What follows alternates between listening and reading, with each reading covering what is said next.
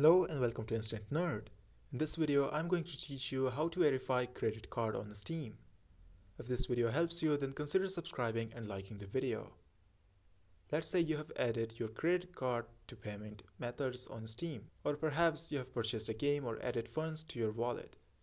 If you encounter an error stating your bank has declined, you will need to verify your credit card. Here's how to do it. You need to start the verification process. Click on Begin Verification. Steam will redirect you to a page explaining the process. You need to understand the authorizations.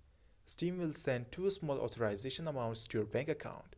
These aren't payment and will remain in a pending state. They won't cost you any money. You need to open your bank's transaction history via their mobile app or website. Look for the two small amounts sent by them. If needed, contact your bank to get the exact amounts before fees or currency conversions are applied. Input the two amounts in the fields provided and click Verify Amounts. You only have 3 attempts to enter the correct values. If you fail, you will need to wait 3 days to try again.